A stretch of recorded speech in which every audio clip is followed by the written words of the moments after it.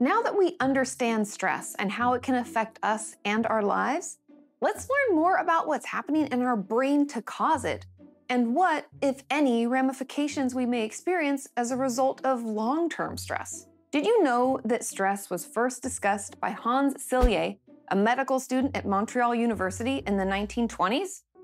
I definitely didn't, and it was so fascinating to learn about. He noticed that all of his patients in the hospital were strained because of a non-specific pressure or quote-unquote stress. And he spent years doing research on this hypothesis until he and his colleagues figured out that there was actually a specific recipe that creates stress. And it's nuts. No, seriously, that's the acronym. The recipe for stress is novelty, that's the N, unpredictability, it's the U, threat to the ego, T, and sense of control, S. It's nuts. So what this really means is that in order for us to feel stressed, we have to encounter something we don't fully understand or haven't done before. And we aren't sure how it works or how it will turn out. And we feel that the outcome could harm our sense of self or our confidence. And we don't really feel like we have complete control over any of it. Even just by talking that through with you, it's no wonder stress is so common. I can think of many things in my life that meet this recipe for stress. I'm also interested to find out where our stress response comes from. Can it possibly be good for us? And do we all experience stress in the very same way? Also, I'm curious if stress is just a precursor to burnout or anxiety, or if it's simply a part of them. I would also like to learn how we can heal from the effects of stress. And in order to answer all of these questions, we are going to go on another field trip. And this time, we are going to the Missing Piece Center for Anxiety, where they treat all things stress and anxiety related. And just as a reminder, this video series is an educational project sponsored by Google. You guys, I am so excited to be here. I'm excited to learn. We're going to learn all about stress in the brain and the body. Thank you so much for making time. Tell us where we are. Oh, thank you, first of all, for coming. Of course. You are at the Missing Piece Center for Anxiety. I'm Laura Rhodes-Levin, and I'm so excited to have you here. And you created this wonderful place. I did. This is my dream. I can't wait for you to show me around and to learn all the wonderful things you're doing here. Yes, come on along. Oh, wow. So this is one of our alpha-stimulation rooms. Oh my God, it's like my childhood bedroom when you used to have all those sticky, glowing yes. stars, but way better. So alpha-stim is for anxiety, depression, and insomnia. It's by prescription only, but we just use them here with the clients. And what they do is they put a little thing on their ears. When you're anxious or stressed out, your brain's in beta. It's a very fast wave. When you watch TV, you're an alpha, which is why you're like, that's highly stimulating. I want pizza. Because you're suggestible, right? Yeah. You actually are suggestible. So wow, never thought about that. Right? So interesting. So the client's sitting here, they put the alpha-stim on, and we have them listen to a guided meditation on whatever it is they're working on. So with, abuse, if they're working on getting out their voice, or in the case of high stress, about loving yourself and making yourself a priority. So they do that in here. You might have to see if I'm an alpha or beta. Right? You're in beta, I assure you. And this is another come to your senses room. Oh, wow. Talk about sandbox. Right? This is so nice. This is like Hawaii. It is. You smell the coconut, you listen to the waves, you've got the movie rolling of the sunset, and they start to associate work with less stress. We can also incorporate the things that make us feel good into our work lives. If you look at Richard Branson's office somewhere, his chair is like a hammock, and it's out on a thing. Super relaxed. I don't have a desk in my office because I don't like sitting at a desk. And we do, every room you see, people are in for about an hour. Okay. There's a massage going on in here. It's not just your regular massage therapy, because we hold trauma in our body, we hold stresses in our body, and we disconnect. So if we have a headache, if we're hungry, we're like, no, don't have time, don't have time, don't have time. Gotta keep doing my thing. Yeah. And she'll press and she'll be like, this is kind of tight. What's in there? And people just are like, I don't know why I'm thinking of my uncle right now. You know, I mean, it's powerful. So, yeah. Another neuro room. Okay. This is the art studio. How busy it is. And you don't have to be an artist. So this lovely lady, this is the birdhouse, and what you people see on the outside is what they see on the outside, and then the inside represents your inside. Oh. So she's got like sparkles on the inside. The art therapist said, "Why the black roof?" And she said, "Because from now on, if anybody looks down on me, they go into a void." Oh, I love that. Right? That gave me goosebumps. Just like, so I always have her keep this one out because I love this one.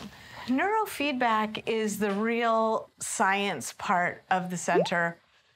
I don't know if you're familiar with neurofeedback. I'm really not. I'd love to hear more about it. I've known of it happening in clinics I worked at, but I haven't done it myself, and I don't understand it really.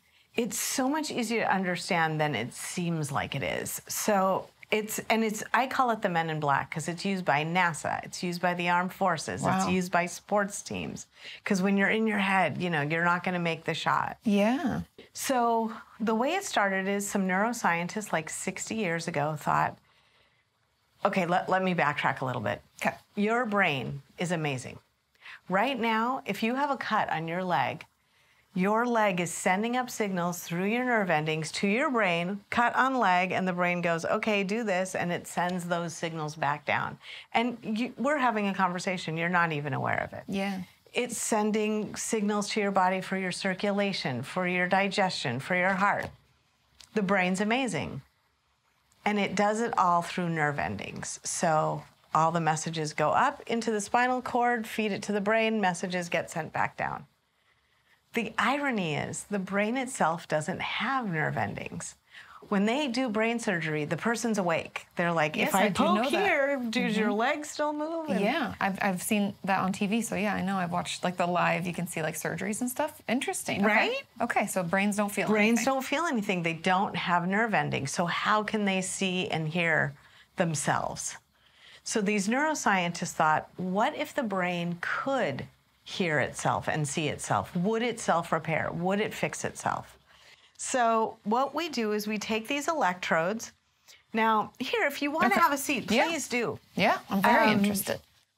So you know an EKG where they put the stickers on your chest and the pen goes up and down? Yeah. So you know those stickers aren't sending anything into your chest. No, they're just reading electrical activity. So that's what we're doing with the brain. Oh, okay. And in the case of stress and anxiety and trauma, we're registering back to you the amygdala, the limbic system, the part of your brain that's totally overwhelmed. Yeah. And what happens is that brain activity gets turned into fractal images of your brain. This is actually a fractal image of my brain years ago. Oh, when you were super stressed out. Right? Well, I know you told me, so I'm like cheating. Totally. Actually, it was a little bit after that. Okay. But, and you would sit with the electrodes on your head. I picked a good one. There's uglier ones. It's beautiful. Thank you. It's like a work of art, your brain. They all are. So you would sit and you would watch fractal images of your brain, and your brain would be looking in a mirror and going, oh my God, why am I acting like I'm running from a lion? There's no lions in here. Okay, I need to calm down.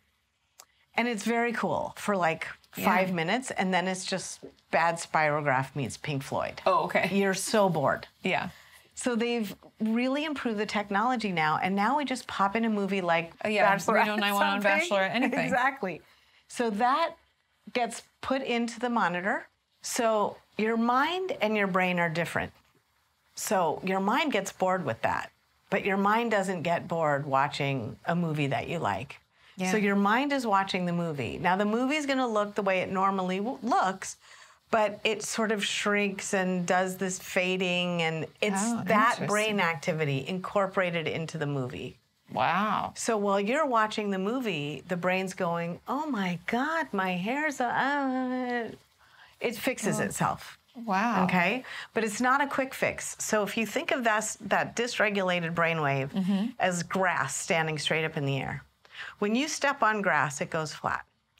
But when you move your foot, it slowly pops back up. But if you keep walking on it over and over, you create a new pathway. Yeah. And that's what we're doing here. So with each session, we're bringing that dysregulation down, bringing it down until you don't need the computer to do it anymore. Your brain is in a healthy state. And if you think about it, the way we are today socially, I know we're all modern on our hoverboards and stuff, but we're still primitive. Yeah. So much so that we have to invent a gym because we don't chase mammoth anymore. No. We're not climbing the steeps for lavender. Yeah, our lives aren't as active. Right? So we have to create false environments to keep our muscles in shape. Yeah. Our brains right now, with social media, with work, with phones, with even driving at 60 miles an hour or 70 down the freeway, your brain is in a fight or flight state the whole entire time because when someone comes in, you're you're ready. So our brains, our limbic systems get so overwhelmed. And just like we need a gym, we need something for our brain to help regulate and keep our brains calm and in shape. So when you get your feedback from those different like nodes or whatever, then is it just like how many sessions? I mean, you said it's like a slow process, so I have to sit down and we just wait till we see a change? No, it's really self-report. People start to feel better. After the first session, you feel like a little tired, a little relaxed. Some people say they feel like they've had a glass of wine. And then within an hour or two, it kind of goes away. Okay. But then that feeling stays with you for longer and longer. When I first got trained doing this, I was told about 20 sessions. I don't know. I think it takes way more. Okay. We're looking at 60, 80 sessions because don't forget, once the body gets relaxed, the brain is great. It'll fix whatever it wants to, not what we tell it to always. It will. So now you can work on peak performance. You can go to the gym to lose 5 pounds or you can bulk up. Yeah. So you can get your brain into a healthy state. I've had guys come in to improve their golf game. Oh, interesting. So the longer you stay with it, the healthier your brain gets. And then there's a point where you really are done. Okay. And then That's going to be different for everybody, I would presume. Just like everything. Right? With kids, it's much faster. Of course. But then that's where the short-term tools come in. So if like later on down the line, something happens, a flood, a rain, a divorce, something. Yeah. Now those short-term tools, you can relax yourself. And some people come in for a tune-up now and then. Like, give me sessions for like a month and I'll be back on my... Very interesting. Yeah. That's cool. This is what started it's a gym all for your of brain.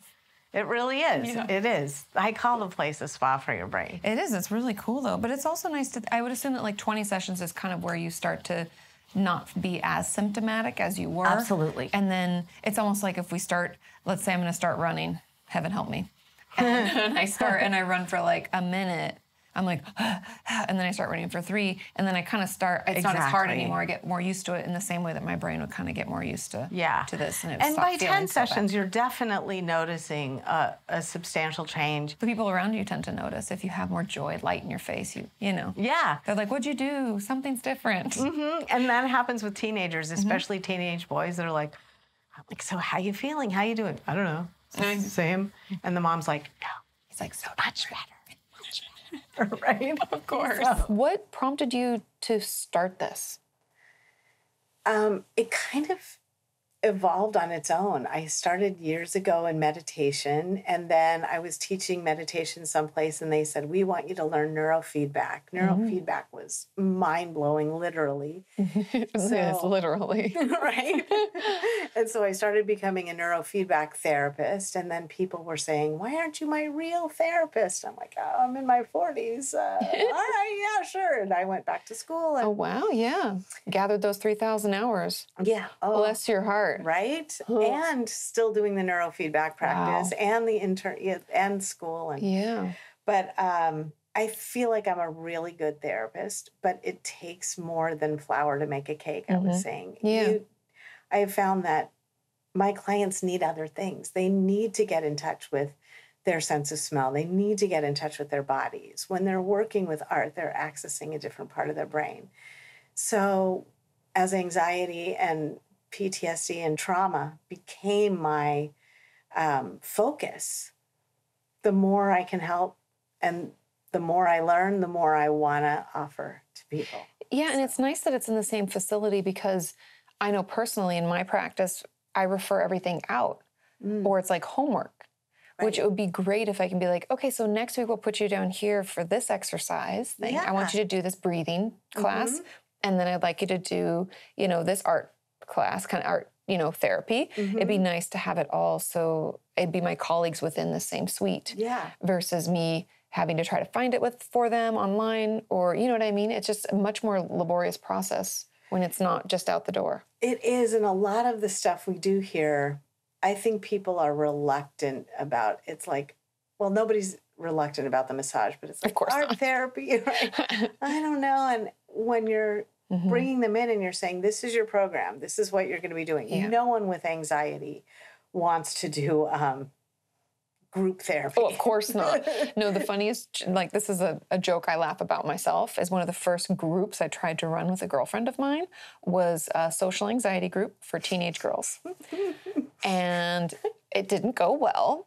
And we had 3 people show up out of 15 parents who had RSVP'd them. And they slowly got more comfortable, but I think we ended up with 4 total. And it was helpful at the end, but it took them 4 or 5 weeks just to warm up. Well, and that's what's nice about having a group that's been around, because even when new people come into it and they have that look like, please launch me from this chair right now, I want to disappear. They get the assurance from people who say, I know exactly how you feel. And they bond so well that actually when we had to close for the fires, my groups met outside of here. They were we got together because we just wanted to talk and we couldn't come to the center. Great.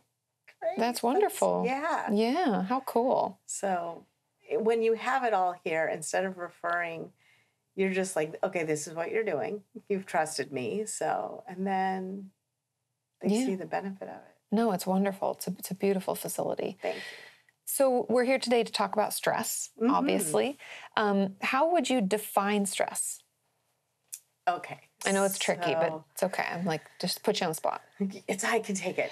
I won't get stressed. Okay, perfect. So just like we're so familiar with a spectrum term now, stress, I feel, is on the anxiety spectrum. And when people come in and they're saying, there's something wrong with me, I'm really anxious, the first thing I tell them is, what you think is wrong with you is actually what's right with you. We are supposed to have anxiety. It's essential to our survival. So imagine you're a little girl and you're playing in the meadow with your friends and you hear a rustle in the bush and you see a big fuzzy face and it eats your friend. Now you just met a lion for the first time, and that goes into your brain and it stays there, and it's supposed to stay there so that the next time you see a big fuzzy face in the bushes, you run. Yeah, you get out of there. And the more and more anxiety or scary things we experience, the more and more we become overwhelmed. And in today's world with phones and traffic and computers, our limbic systems are very much overtaxed. And you've got survival of the fittest. I mean, we're all the people who've made it all this way. It's true. So anxiety is already our specialty. It's from the past. It's through our lineage, essentially. Exactly. Because our people ran away from the lion. That's right. That's why we're here. We're I didn't lion even think runners. about it that way. It's like generational trauma. It really is. They've done studies with Holocaust victims.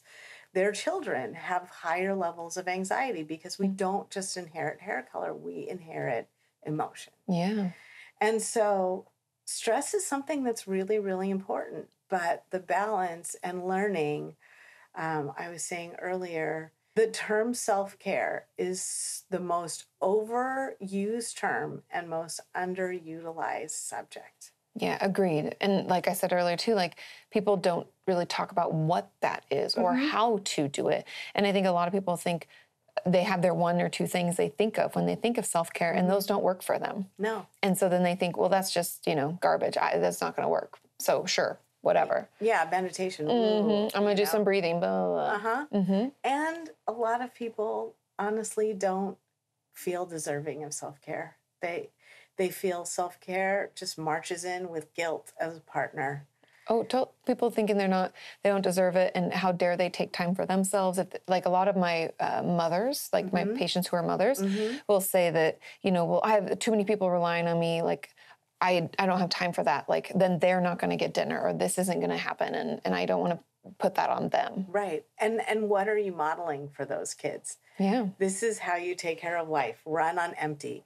In fact, I actually challenge my clients to put gas in their tank when it's a quarter empty. Yes. Just be mindful. Never get into the orange. Yeah, to the orange or the red. It's almost like I think it's a Roosevelt quote where he says, the time to fix the roof is when the sun is shining. Right. You wouldn't wait. Exactly. You don't want to wait for it to come crashing down. Exactly. But we do that, like, emotionally. So if someone we're talking about like running in the red and running out of gas. If someone is in the red or even in the orange for a really long period of time, what can that do to our system? How much time do we have? We got plenty. It starts with just regular energy. Our relationships get more cut off. We don't spend time with people. So now we're turning inward more. We're internalizing. That's where the depression starts to come in. You get short fuses first, then depression. All that raises your heart rate and your blood pressure. And then we're looking to eat or drink or take a drug to calm us down. So now you've gotten into chemistry projects that don't usually go very well. Yeah. And then your adrenals get zapped out. And then, I hate to use the C word, but all that stress when we're internalizing can lead from anything to stroke, heart attack, cancer. Yeah, name it. It's dis-ease, right? That's what that word means, dis-ease. Interesting, yeah. So the sooner we catch it, the better. That's why I do this. I had a heart attack when I was 37. And I'm like, what am I doing? I tell people my heart attacked my brain because my brain had all this stuff it wanted to do and didn't have time for me. Yeah, and that makes sense because, my whole motto, like from the get-go, was healthy mind, healthy body, because they are so inextricably linked, and one can definitely hurt the other. Yeah, and get prophylactic about it. Like, start taking care of your mental health while the sun is shining. Yeah, exactly. So if someone's at home and they feel like they might be running towards the orange or the red, what's something they could do, maybe one or two things they could do today to feel better? So I'm trying to reintroduce the phrase, come to your senses, because our senses are not in that thinking part of our brain, our frontal cortex that wants to think our way out of everything. We're animals. We are animals with egomaniacal frontal cortexes, and we need to soothe. So when your brain is doing this and you're feeling that stress, come to your senses, grab something that smells really good. Those essential oils, they are essential. Feel something cool or something warm. Look at something intriguing, light a fire. Look at a beautiful sunset. Look at flowers, just something that soothes you visually. Music, especially for teenagers. Yes. I can tell the headspace I'm in. If I'm listening to news, I'm like, okay, I'm in that headspace. It's alpha. Yeah. When I'm listening to music, all of a sudden now the news feels more beta. Oh yeah, beta. Right? But the music now, music calms the savage beast. So we're equipped. We're equipped to calm ourselves. We just don't know that we own the material that we can use. We have it all. We have all we need. Wizard of Oz. It is. We have our own guy behind the curtains pulling all the levers, and we just have to go and pull the right ones. Just click your heels. Yeah. I love that. Yeah. Well, thank you so much for taking the time to show us around and talk about this. Hopefully it helps some people. I'm sure it will. I'm sure it will too. Thank you for what you do. And yeah. Come anytime. Yeah, I would love to. It's so peaceful here. Yay. That's the idea. Wow, that was so cool and educational. I have heard about neurofeedback before, but I had no idea how it worked, or even if it worked. Although I will be honest, I did read an article a while back that said Tom Brady uses it to improve his health and his game. And although I am not a fan of the Patriots, go Seahawks, I do recognize just how many times he has won, or even just made it to the Super Bowl. So it must work. And you can do it while watching a movie. Come on, I'm gonna have to try this out. I also love the way Laura explained how therapy and stress treatment should be holistic, working with our 5 senses in our brain and body. And again, just like Barry shared before about burnout and the brain, Laura also gave us proof that there are real changes in our brain when we are stressed out, and long-term effects if it goes on for too long. Okay, so I could go on and on about that center. It is so amazing what they have going on there. But let's get into your homework for the week. Now that we know how many ways stress can affect us, what are some tools you can use this week to better manage it? Please work on a list of at least 5 things that you could do to lower your stress level this week. Maybe that's petting a dog, or doing guided meditation, or even working on a personal art project. Okay, now let's also get that comment section going.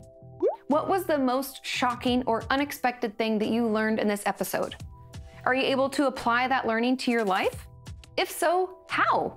Let me know down below, and I will see you next week. Bye.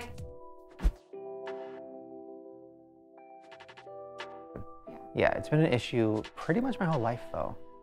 Like I don't think I ever really, I do sleep. It's not like I don't sleep. I just sleep weird hours. Do you sleep like soundly, like for full chunks, or do you like wake up? Nightmares? Like I have nightmares. Every night? Mm-hmm.